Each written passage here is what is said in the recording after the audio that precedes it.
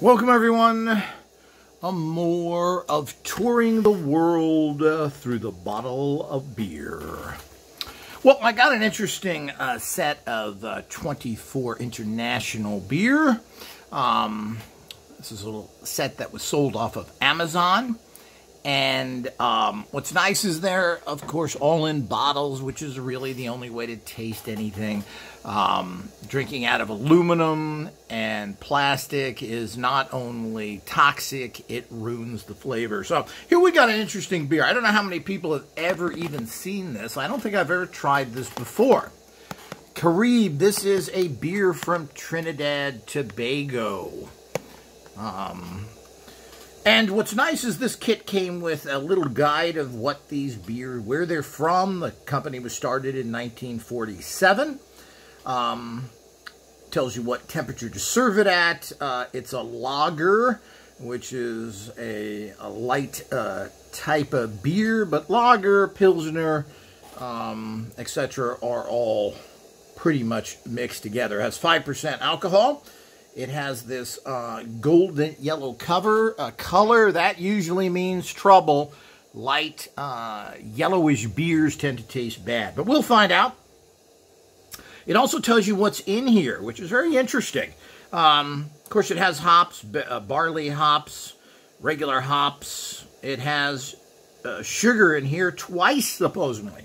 Now, this is where there becomes some debate of whether beer is good if it has sugar in it. The German purity laws, which sugar makes beer ferment faster, and that's not considered good. But you got to remember that most laws out there, particularly German laws, are there to protect their industry. So, while other people could make beer better and cheaper, you had to, and faster, you had to use sugar to do that. So to keep others out, they call it the purity laws. But, you know, keeping something pure that tastes bitter and crappy is not a good law. But it is if you want to take care of your own brewsters.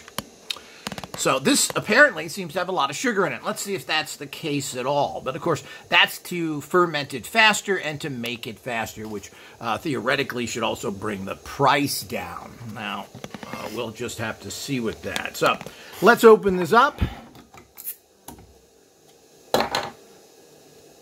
And like so many, and even in Germany in particular, twist tops are not common.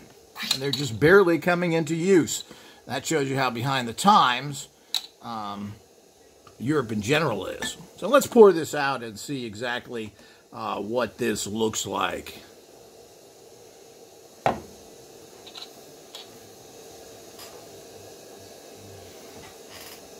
So it's very foamy. It seems to have an awful lot of carbonation here. This may be from the sugar more than you see in other beers, which is interesting. Well, it always gets down to the taste. Ultimately, do you like it or not? Even though there are standards of what is good or not. If you like to eat raw hamburger meat, you may like that, but that ain't good. So let's take a look at this. As I said, it's interesting. Wow, this looks so overly carbonated, which means that's probably, as I said, from all the sugar that seems to be in here.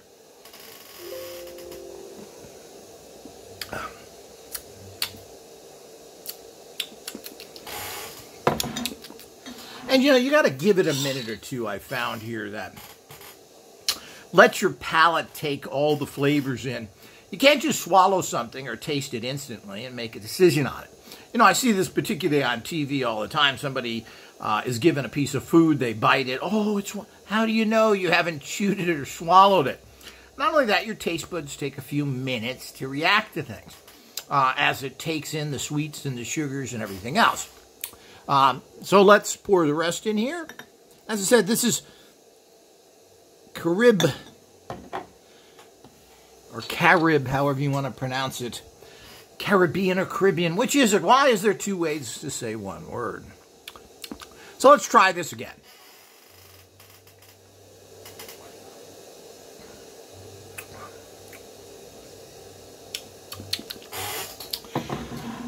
Well, it's not a very good beer. It's on the bitter side, and apparently even with all those sugars in it, which apparently was added just to make it ferment faster, so that they can make it quicker and cheaper, didn't do anything for it. There's really no robust flavors here. You're not getting a good hop flavor, and that's what beer is. You got to remember there's several types of beers, light beers, dark beers as well. There's also ales, and the difference usually is that the lagers, the pilsners, tend to be fermented on the bottom of the barrel. They ferment at the bottom, and this is part of a cold process of fermentation. And ales ferment on the top, which is why they're so easy to make. But they're all kind of beers. Do you like one another? The British are known for their ales, and so are other people. Sometimes they name things ales, but most beers, are the most popular types, are these lagers, etc., which tend to be a little bit on the bitter side. And certainly this is a bitter beer. This is not a good beer. The aftertaste to it and everything else comes out to be bitter. There isn't much flavor here.